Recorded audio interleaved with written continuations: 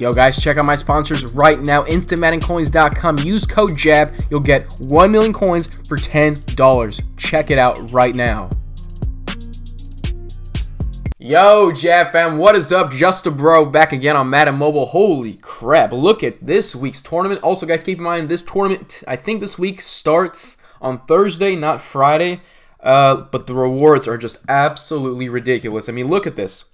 Tier 5, you have a chance of a stuffed elite player. So that's Jadeveon Clowney, Bobby Wagner, Marcel Darius.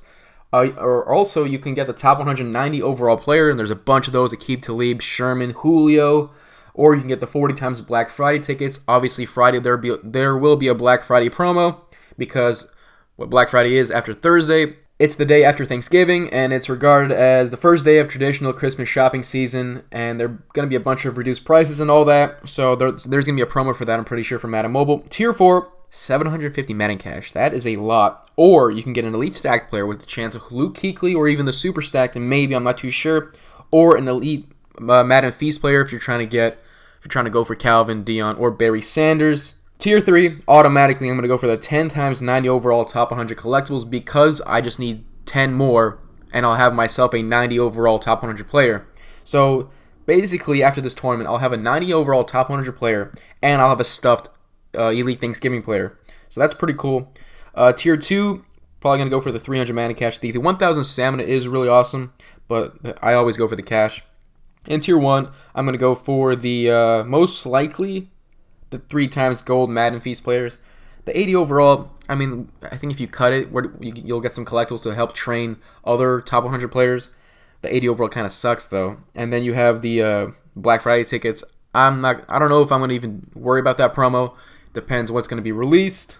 But this tournament is going to be absolutely nuts. So, I mean, it'll take a while though, because you have to play 30 matches broken to 4 sets, all right? First set, green, you start on your opponent's 10-yard line, then yellow, 20-yard line, orange, 35-yard line, and the final set, 15 matches. Holy crap. And you get 4 downs from the 50-yard line. That's why it's starting on Thursday, because it'll take a long-ass time to complete all these matches. And you got to stack up on tickets for this week, guys, seriously. So hopefully they end up actually patching that glitch where you start a match and then the match automatically expires, and then that's just a pain in the ass because you're going to lose your ticket automatically. But, yeah, man, I'm not too sure who the tournament player is. I mean, I looked on Mudhead. I could not see. Is it the 95 overall Micah Hyde? I'm not too sure if he's going to be the player for this weekend, but who knows? We'll see eventually. But, I mean, I'm just super excited for these rewards. I got 65 tickets. I'm going to grind out this week doing the daily. Actually, I can't even do the daily goals. Like, I can't complete it fully because unless I get super lucky from packs, because sometimes I need to do that. Here, let me show you exactly what I'm talking about. Go under daily goals. Go under the NFL 24/7 Blitz set. I don't have a silver Broncos player, and I cannot enter the freaking auction house to go buy that silver Broncos player that I actually need. So, and I keep ripping packs, but I'm not able to pull that Broncos silver that I need. So hopefully that does not continue. I'm hoping that the auction house ban is lifted very soon. But nonetheless, guys, I'm going to thank you for watching. Drop a huge thumbs up on this video if you enjoyed it. Subscribe if you are new to the channel. And I'll catch you guys in the next video.